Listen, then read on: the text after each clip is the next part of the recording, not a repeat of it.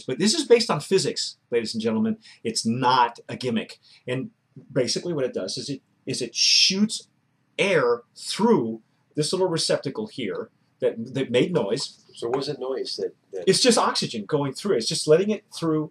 There's if you look, so there's the weight of the liquid is being forced through the. But it's the lever. There's a lever that goes up as opposed to down. See, and that going up forces it to be oxygenated.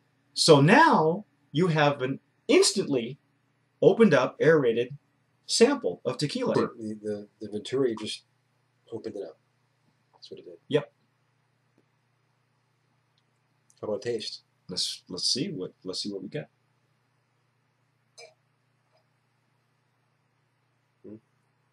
Mm. That's amazing.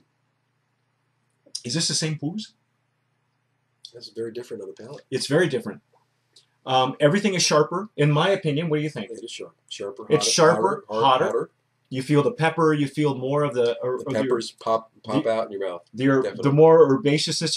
Now you know that this is a lowlands tequila. Wow. In my opinion, without the aerator,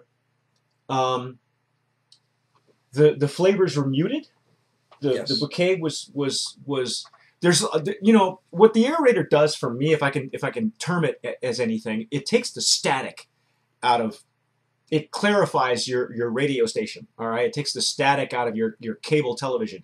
It's way sharper. It's the difference between shooting in film and shooting in HD. We're tasting in HD, ladies and gentlemen.